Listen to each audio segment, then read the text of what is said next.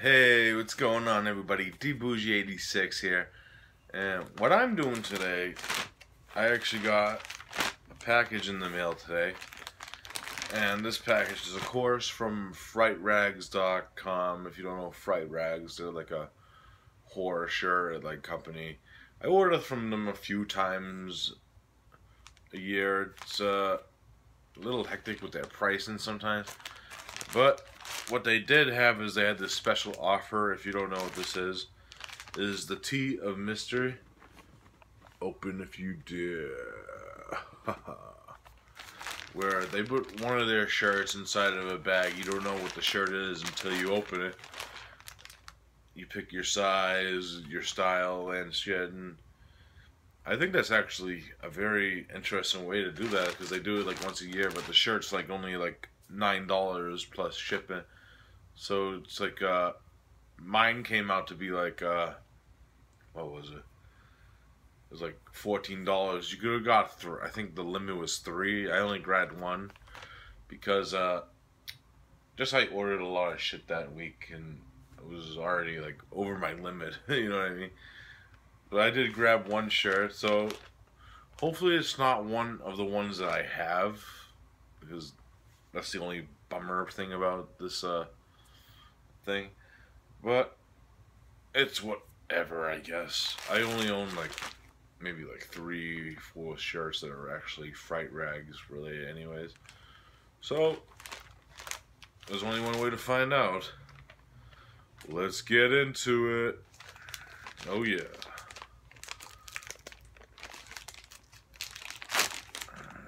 Opening the Tea of Mystery. I dared it. Alright.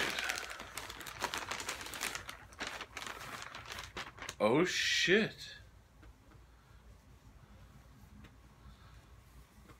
Nice. I don't own this one. I got a Chucky shirt. That's actually fucking dope. I like that. I got a Virgin 2. Does it tell you who did the art? I don't know, it says who did the art in some of these. Sure, I'll look it up later. But yeah. Fucking Chucky. That's fucking dope. Love me some Chucky. Child's Play and shit. One of my favorite films is Child's Play, and that's fucking cool as shit. Anything else? Oh, sometimes they have like, oh wait, I did feel something else in here. Nah, that was it. Sometimes they give you like a card and shit, and like, what is it, warheads, which aren't really my favorite thing. But they do give you that sometimes. I think maybe not in their Tea of Mystery, but that's all cool. I didn't really care.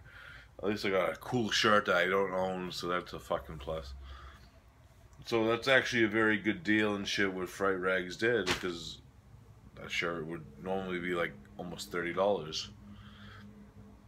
So, yeah, got me some Chucky shirt and fucking dope ass shit right there.